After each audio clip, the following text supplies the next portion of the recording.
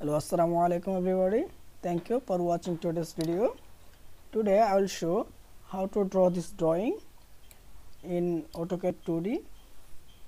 So I'm going to open a new tab.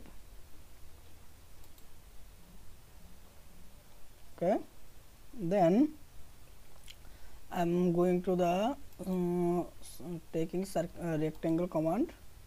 Okay, click, then show the 00 command, then we can go to 4.8 comma 4.8 enter, then the rectangle is complete. I mean it is the square, not a rectangle, it is a square. So then I'm going to the circle here. I'm select the 10 radius circle.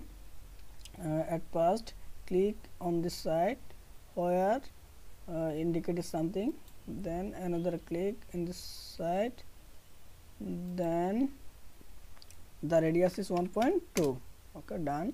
Again taking this 10 radius circle, click, another click, put the 1.2. okay, again click circle and click on another circle, then 1.2. okay, done. Again radius 1 point, another click, then 0.5. okay, done. Again click on this side, click another side, okay, 0.5. okay, done. This drawing is done.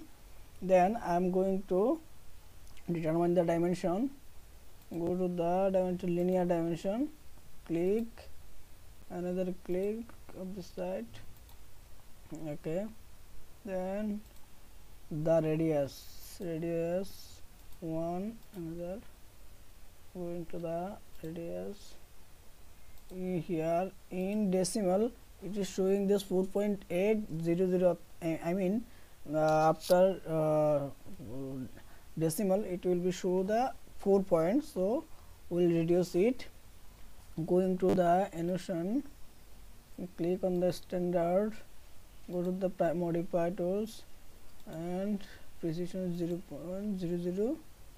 okay, and close the drawing. So it will be after decimal it will show the 2 points. Okay, thank you everybody for watching today's video.